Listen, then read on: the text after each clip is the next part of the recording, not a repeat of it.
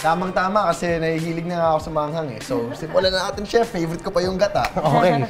So again, dahil nga tinola, ganun pa rin yung recipe, yung mga ingredients natin. We have chicken, we have green chilies, we have sayote, daon ng sile, we have red chili, ginger, garlic, onions, fish sauce, chicken stock, and gata.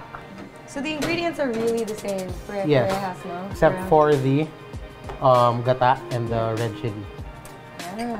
Okay, so onions. Luya. Stir?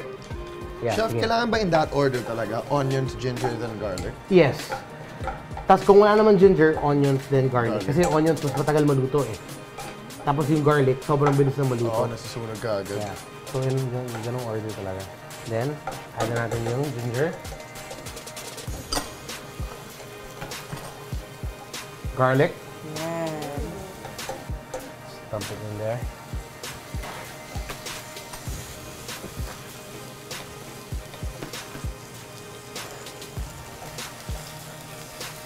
And then, sayote.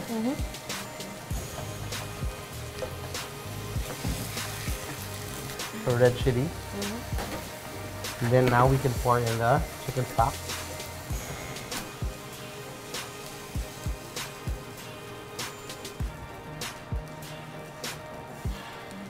Ito. Gata. Yes. There you go. How long will that take to cook, chef? So, siguro we can boil that first and then let it simmer for about 15 minutes. Para mag-incorporate talaga lahat, yung gata, yung chicken, mag-render yung fat niya, lahat ng chilies, onions, garlic, yung ginger. So, pag malapit na maluto, tsaka natin nalagay yung daon ng sili. So, let's see kung magiging favorite din natin tong spicy tinola sa gata. Let's check it out. Ayos. Okay na to. Okay. So,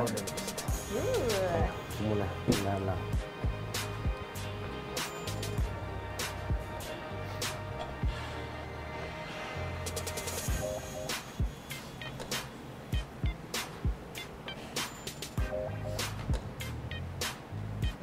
Lahat? Yan, no? Yun, no? Bam. Ang bango. There you go. Yan. Daon ng sili. Makes me think of it while we're cooking it, dude. Yeah. There you go. Oh my God.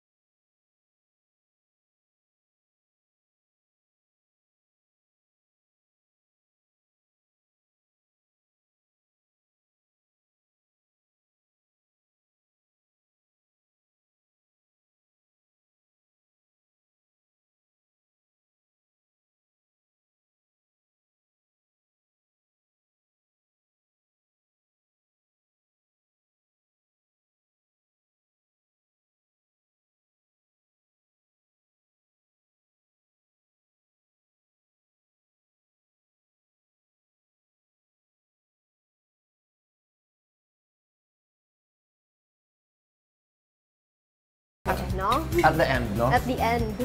I think I'm gonna put gata in my tinola from now on. This is actually really good. I think I'm gonna put gata on everything.